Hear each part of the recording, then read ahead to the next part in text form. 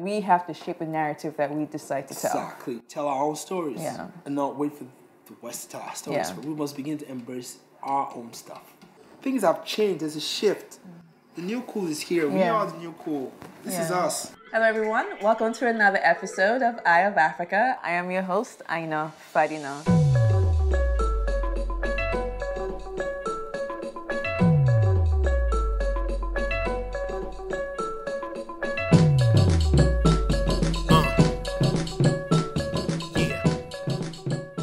Today we are talking to the multi-talented Laolu Senbanjo. He's a Nigerian artist, lawyer, musician. He wears so many hats, I don't even know which one to claim him today. So, but anyway, he's here with us today. Hey Laolu. Hi. Nice to see you again. Nice to see you again. How's everything? Yeah, fine. Thanks for having me. It's always fun to talk to the beautiful Aina Fadina. Thank you. Model Aina Fadina. Thank you. It's one of the things where they're like, okay, which label do I claim today? But it's okay. I think that's the beauty of life, the ability to claim all these different labels that encourage and push us as in a positive light. Yeah. So it's been a hectic 18 months for you. Yeah. Super hectic. It's crazy. Yeah. So crazy. It's weird starting off the interview this way, but there are a lot of times as creatives that we don't know when to give up. We don't know when to continue. Let's go back 18 months and let's see where your life is today. I'm not even going to talk about what you've done. Check his Instagram page. You can see what he's been up to. It's just... as creatives, I think one of the most important things to consider is where you want to get to and what are you willing to sacrifice to get there, and also being able to navigate from failure to failure to failure without losing enthusiasm, without losing focus, without losing your drive. I think that's the most important thing, without losing drive, because of course you're going to fail until you succeed. So not to be scared of failure itself, in the sense that you're going to try a lot of things that aren't going to work. Right. But you're going to eventually find that thing that's going to work, it's going to resonate with people, and then boom, there's a spark, and then you just keep pushing. Right. Yeah. And where do you find that thing to keep pushing from? Obviously passion is one thing, and then everyone talks about gut feeling. Yeah. But when those bills are coming in... Yeah, exactly. Now that's where it's different for everybody, and sometimes it's the rational things sometimes to do when you're faced with like when I quit my job. My father thought it was rational, the most rational thing to do. Why would you quit human rights job? They were already talking about you need to go to this and get your LLM, you need to do that, and then we love your passion, but that doesn't really matter. You need to be more practical. Now, a lot of times, a lot of creatives that actually succeed most times are very rational people, in the sense that what is rational to normal person, when they keep doing something over and over again and you don't get results, a rational person looks at it like, okay, this is not working, so let's do something else. Right. No, but then that comes to persistence. Also, there's a thing between persistence and also, rationality, because you know what you're capable of. You know what you're made up of. You know what you want to get out of this. So, as a creative, I've always known that I have capabilities, beyond anything. I knew what I could do, but I just needed the right timing.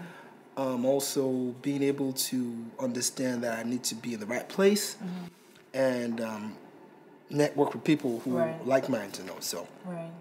My move from Nigeria to New York to Brooklyn was very strategic. It was more like I needed a space that's more accommodating, where I could get a lot more done, and also where I could have access to tools and things that I needed to work with. So, it was crazy at first. People were like, "Oh, so what are you doing now?" Did music.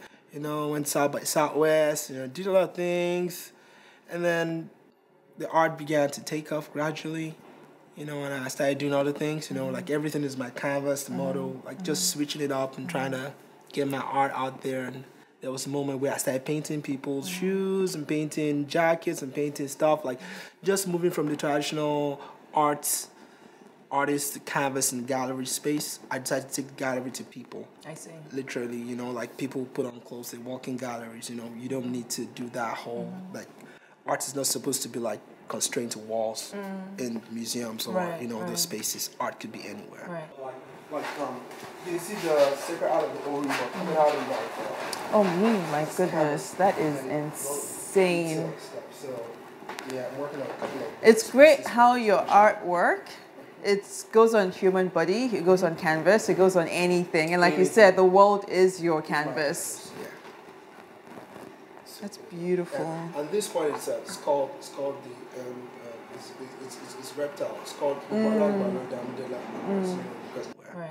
And then did you try to get into with your art? Did you try to get into galleries first? Did you do that whole gallery chase? Yeah, I tried. And then and can you expand on that gallery hustle? Oh man, sometimes you have to hit the pavement, you go places, you knock on doors and they ask you if you have representation. You're like, oh yeah, you're looking at me and they're like, yeah, not really what I want.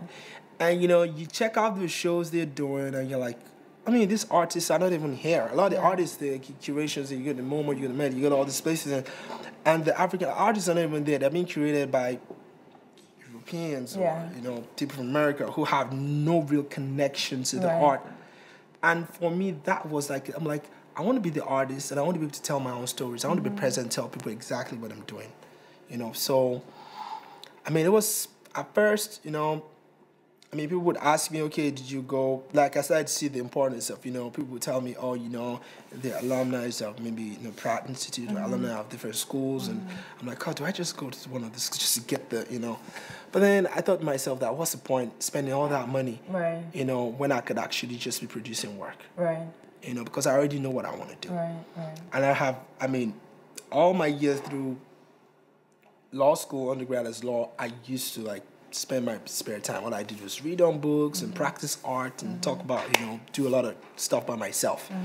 So it all paid off eventually because everything I've read on, everything I've studied is now what I'm using. So I call myself self-taught, but at the same time, I had the opportunity to work with different artists in my career as an artist. Like in Lagos, I used to go to the Society of Nigerian Artists. I had Samuel Bonhon. I also went to a couple of exhibitions by Oliver Enwonwu, Benonwu's sons, my friend. So, I studied a lot of things they did, and I was like, I know where I want to get my art to. But what I wanted to do was put that Nigerian art in a global space, put Yoruba mythology on a global space. Also talk about mythologies, as you're talking about Greek mythology, I want you to talk about Yoruba mythology. Like, our stories are very valid. It's all human. We're all human, so why you put one on a more higher pedestal than so I just see myself in that unique space right now when you talk about African artists or you talk about Afrofuturism and Afro-Mysterics, you talk about Laolu, and you talk about art, you talk about what it's doing. So I'm happy to be in that space. And just, stories and inspiration from to actually write scripts and write stories and write stuff. You can see Shango. Shango is one with fire. He's actually celebrated with the drums, the bata drums. It sounds like the thunder. It's amazing. You can see the fire. You can see thunderstorms. You can see the cup right there. You can see it's still right there. It's how he's worshipped. You can see all these people who are who are inspired by Shango power, supposed to worship Shango. And also flanked by Oshun is like badass. Badass. Peacock feathers, you can see the string, you see the fishes and everything. And you can see the brightness, the colors. You can see her looking at herself. There's a lot of and then the baby, that sort of feminine. Yep. And alcohol, what's up? Yeah, wow. So do you have a problem with being called an African artist or an artist who just happens to be African? Because we have that conversation in fashion all the time. Yeah. Where certain publications want to put you in the African story because you are African. Yeah. If that makes sense.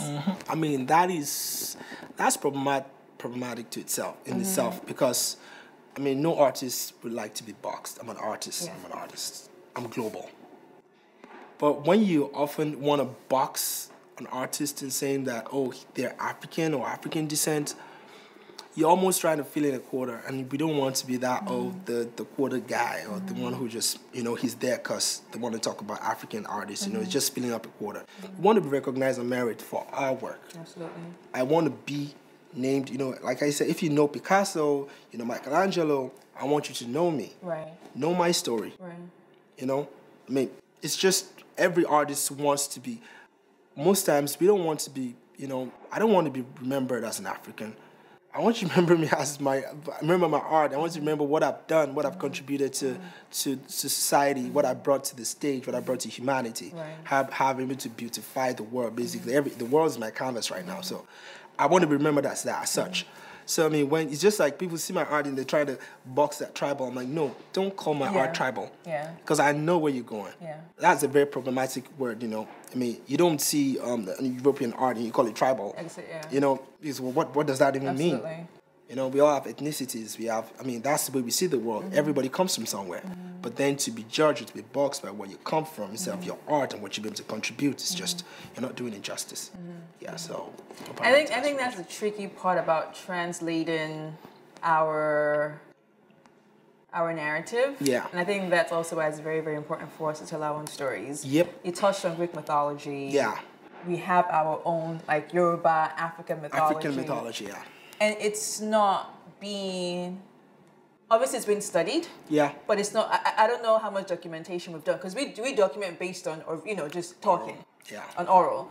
So how do we change that for today's digital age? Yeah. You know? I mean, honestly, it's all I'm trying to do right now. Yeah. Document it with art, talk about it as much as possible. When I say Orisha, when I say Ori, when I say sacred art of the Ori, when I talk about the different Yoruba mythology when it comes to gods, I always try to tell people, compare it. Like, when you talk about Shango, you can talk about Thor. Yeah. They have a lot of similarities. Right. You talk of Zeus, or talk of Venus, you talk of Oshun, you talk of Oya. And a lot of people are very interested, like, oh, we never knew this actually existed, including Africans. Never people, and it's kind of very interesting that people don't know. So, I mean, to be in this space and not to even talk about it, I'll be doing it a lot of disservice to my people and also my culture, you know. So, it's very, I think it's one of the most important things to actually do, is to bring that to the fore, because it's about partly who we are.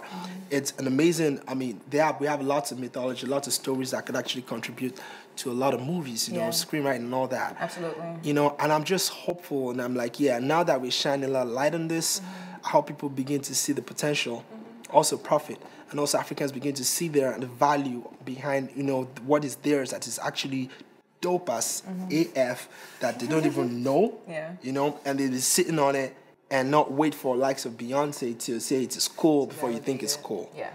You know? So I just hope so. Yeah. I hope we're getting there. It's a mental thing. And I do say to some capacity that culture is commerce, art is commerce, and how does that translate for the people that actually own the art? They are of that region. You know, it's tricky. You look at the biggest art collectors of, in quotations, African art. They don't look like us. Unfortunately. And hopefully, and I think, you know, hopefully we change to that conversation, we change that narrative where you have young, Black, African American, whatever, you know, whatever your blackness is from a diaspora perspective. Hopefully we start collecting these things. Art, I mean, it's just like you said, nothing is going to change overnight. But it's beginning to change, and I see a lot of young people actually, you know, reaching out to me, wanting to buy art, you know, and it's kind of exciting to be alive at this point, because, like, people are buying art. Yeah. Right now, people are buying art. Yeah. Of course, the hype. Yeah. And also the fact that, oh, that's the hottest, Nigerian artist now, the hottest African artist right now. You need to just check out his work, you know, buy his stuff, you know, because you never know. Because now people see, like, the value behind the art, and they know it's not going anywhere, and they know, okay, now is the time to actually invest.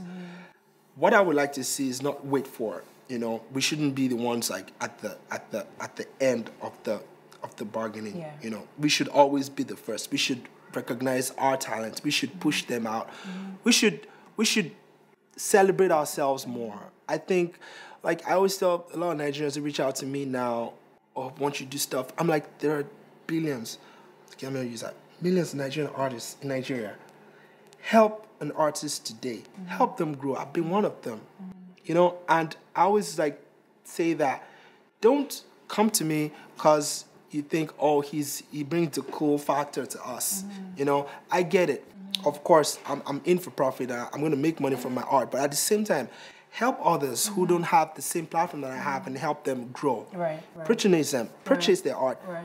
Celebrate them. Yeah. You don't wait until oh, they're known in New York or they're New York Times, where you're like, oh, you know, he's Nigerian, now we want him because he's cool. Yeah. You know, you don't have to wait for that. Take a look at it, you know. This is, Let me see. You want to hold it? Oh my goodness. Yeah, let me just, can you hold it? Yeah, pa.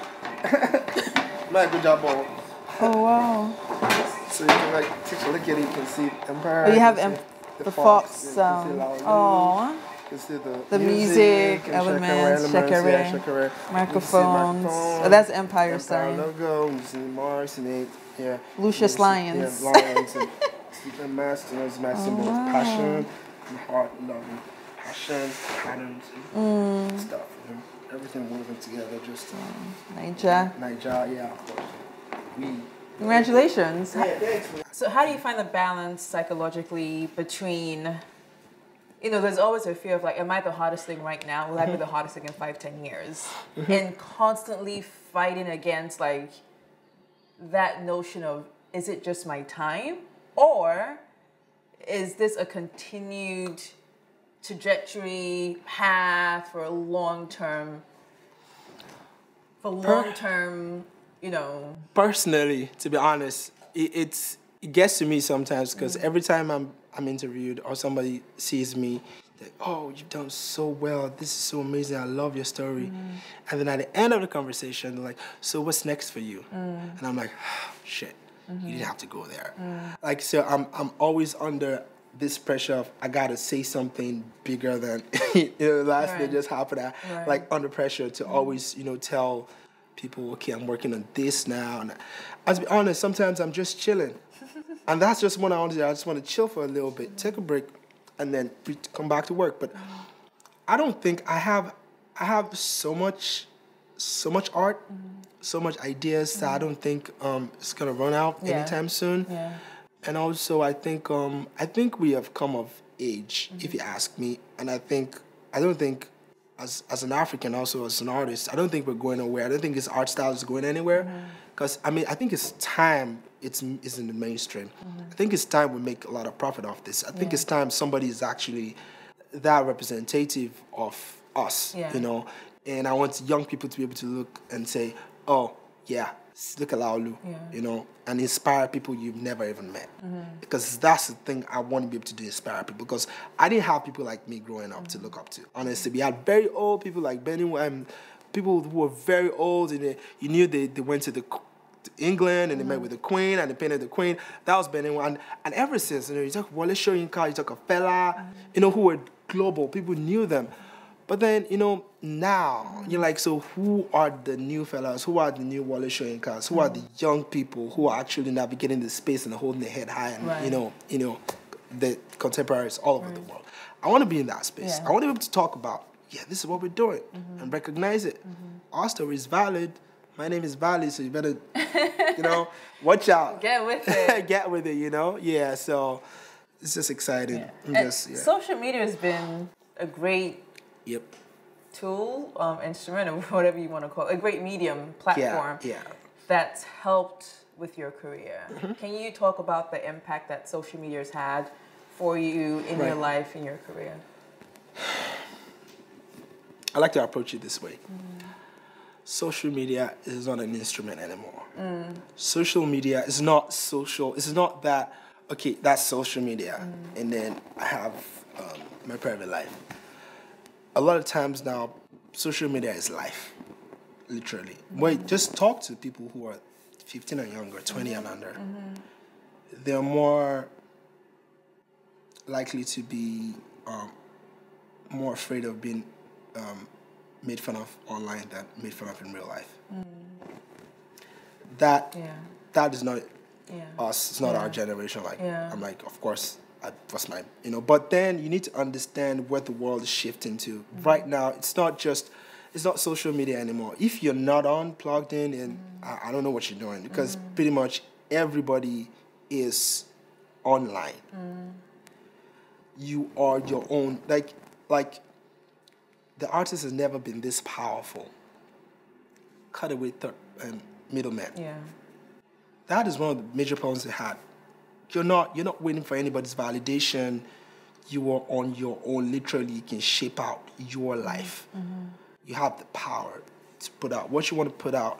People get to interact with you, get feedback almost immediately. You can also interact with people all over the world in real time. That's crazy when you think about it. This was not the case 10, 20 years ago. Yeah. So it's a unique space to be in. I always tell people that, man, if you're not on it, then I don't know what you're doing. You might as well be on that rock. I think for me, I do find the space tricky in a sense that, you know, how much do you put out? And also you have control over it. Yeah. But then you're competing with so many other people. It's like that, how on do I always have to be? Yeah, that's the tricky part. Yeah, people around me say, oh, you need to get off social media. You need to get off. You're always looking at, but you need to be creative. I'm like, yeah, I need to be creative. At the same time, I need to be looking at what exactly is happening out there and see who might come. Like, it's crazy now that people know my art and Sacred Art of the Orient. I see everybody spinning off it. Like, there's a thin line between, now they say inspired by Laolu or inspired by. There's a difference in inspired by and literally just copying somebody. So people just copy, literally just take my stuff, pick it up, paint on people, paint on stuff, and and in my mind I'm like, wow, you know, I see what they're doing, you know, and it helps me see exactly what people are up to, or people who want to hire you but they can't afford you, they can't get you, and then they look for somebody who just imitates your stuff. You know, you need to be on that. You need to see what people are doing. Sometimes it kind of just gets to me. I'm like, oh, really? Okay, cool. Oh, that's what you're doing? Fine, I know what to do next, you know? I need to be on top of my game, like constantly. So I need to see all these things, you know? So sometimes I'm just like, oh, cool, this is what you're doing now. That's what I'm going to do next, you know? So it makes you very unpredictable. And you just, I mean, it's just the way it works now. It's crazy, but it's what the world has come to. So you just need to get with it. You need to get with the program. We got to do it, you know, so that it's there. Because it's been too many years I've been putting off, and I'm like, yeah, I got to do this now. I'm do it. Did you get KSD on the King Sonia did? I know you met him. Yeah, I met him. Hopefully, I love him. Hopefully it's going to work out. He's such a cool guy. He's such a cool guy. Yeah. And it's funny that, I mean, when I met him, was like, Quilly was saying, I heard a lot about you, Quilly, never stops talking about you. I'm like, oh shit. Yeah. And then I give him a shirt and it was like, he's going to wear it now, he wants to wear it. I'm like, what? And he just put it on, took off his shirt and put it on immediately. He's such a... I was like, let's take a photo. I'm like, wow. He's like, such an awesome dude. Just an awesome guy. And I mean, these are the kind of things I get excited about when I meet with all these legends and they give me like a pat on the back. Like, that is something that I cannot buy. I love that. Oh my God, I'm like, I find it so, it's fun to share your life and, you know, to people that admire you. But at the same token, it's the same thing. It's like, you know, like for me, there's a personal life that I have, and then there's like the professional life as a model, as a content curator as well too, where I'm just like, okay, I filmed something in this month. Do I post it now? Do I wait? I don't know when it's coming out. Like, you know, it's like, how much do I give? And how does that determine the sort of like the cycle of the work that I'm producing? And am I allowing that to impact and influence, you know, me fine-tuning certain things about the journey? It could be tricky. It could be tricky. And sometimes it's just, for me, it's finding connection with people. You know what I discovered about my Instagram page, for example? What I know people love to see is my process. I connect with people a lot because people want to see, wow, you did all that. Like, how did you do that? So what's going through your mind when you're painting people, or when you're painting that canvas, or when you do so when I just show people like a time lapse of me doing something, people pick on it, like people share it. I can watch the traction, I can see people sending me messages, and I kind of get it that this is a connection. So sometimes I have to keep doing that. It keeps me on my toes, and also it keeps me engaging with people. Now, what keeps you out there, what keeps you on the explore page of Instagram, for example, is your engagement with people. The people are engaging with you. People like, they can track people coming to your page and where they're coming from, you know? Right. So, I mean, if that is always happening, then you become a prime target for brands. You become a prime target for investment. Like, I've seen people, like, just email me, like, oh, want to work with you. Like, I did work with Kenako. They want me, they say, they consider me an influencer. So I'm like, oh, cool, influencer. Oh, and I like that term. Like, one of the influencers want you to do something with you. I'd like you to post it on your Instagram.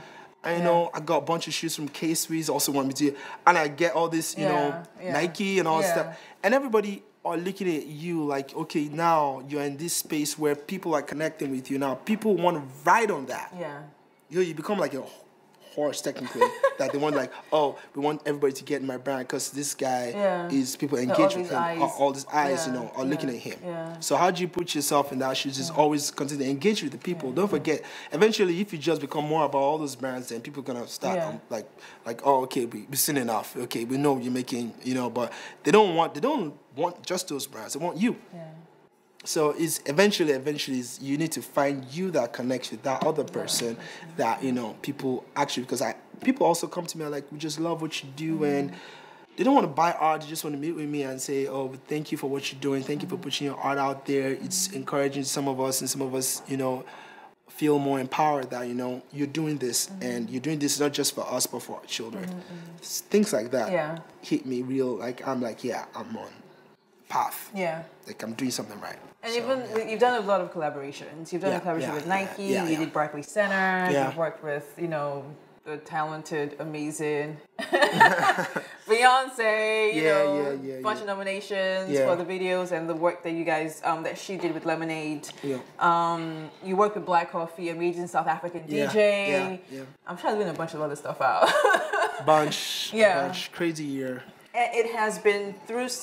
I think she found you off social media, Beyoncé. Yeah, she found me on social media. When I met with her and she was discussing the project with me, Lemonade, was unreal to hear it from her mouth. Like she actually went on Instagram and went to Facebook, went on my Twitter, went on my YouTube. Nobody goes to my YouTube, literally. Like, I just don't know it, but she literally went on all those platforms and she checked out my stuff just to be sure it was me. She did a lot of work, showed a lot of people, and then she told me though I really like what you're doing with your jackets. I posted that 2 weeks ago. That was that. I posted 2 weeks before the meeting, and I'm like, you know, my head was like, shh, what? She's been watching. You know, so I mean, things like that make me know that you just always need to put your best foot out. Put your stuff. Let people see it. Don't be scared. People are gonna copy you. I mean, every artist always has that. You know, we're always like very protective of our stuff. You know, when it comes to intellectual property, if you're not big enough, you're always scared of the next bigger person's looking at your idea and spinning off. You can tell when people spin off your stuff. And if people use that quote, still like an artist still. I know when somebody's biting me. Even sometimes you can't see, but I know that, oh, I know where he got that from. Or we know where people get stuff from, you know? And you don't want to be on that side where you have this idea that you cherish so much, but you know you're going to make something off and then somebody steals it from you.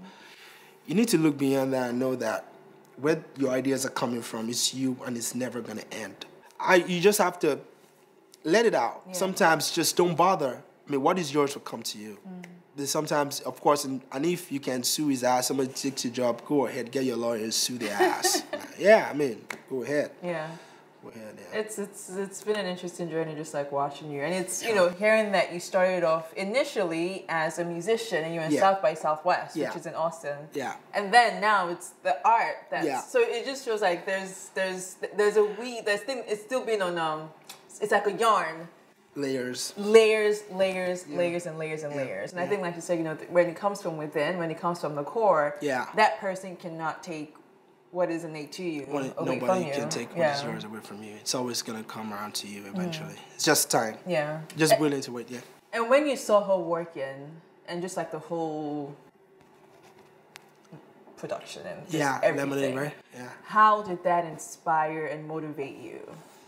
I mean, to be honest with you, I used to think I was really busy until I met her and watch how I just watching her learn dance routines, talk to the dancers, get some stage to dance, and then she gets back to look at the camera and they're playing back on the screen and there's a color and she doesn't like something and she cuts everything, she goes back again. She doesn't like a move, she changes it, she goes back, dances. She's the first to get on to dance, calls the other dancers, inspires everybody to get on, and she's the last to get off. whatever comes to be, she totally deserves it. I mean, you're not looking at somebody. She's hard working as it, like constantly, and you can see there's a stroke of genius in somebody. It's all about practice, and people don't know. It's all about practice sometimes. Even the best constantly have to practice. You have to practice like you've never won anything in your life. Yeah. So what does it mean to be Yoruba? It's, I mean, that question is huge. I don't even know where to take it from. Okay, I'm just taking it from the people itself. The fact that, in West Africa, thanks to, slave trade, Yeah. Yoruba people have traveled. Yeah. So you find a lot of Yoruba speaking people in Cuba, which I call my brothers and sisters, because now we're beginning to, Yoruba people who live in West Africa really don't have so much insight about how far Yoruba has traveled, and the fact that people even after 300-400 years they still speak Yoruba. Yeah. But because Yoruba is a little bit tainted, a bit of Spanish, it's tainted with a little bit of like the tone, Yoruba is very tonal. Yeah. Now, if you watch some documentary, you see some stuff about comparing the different tones of Yoruba language as had to evolve over the years, because a lot of times Yoruba people have had to hide, their culture, hide their practices, hide their religion, and mix it with, other religions. Like when you go to Brazil, you see the crucifix, you see Jesus on one side, you turn the crucifix, you see Yemoja on the other side. And that was just genius in the sense that they were not even allowed to practice. But they made up their mind to practice and pass it on to the next generation and the next generation.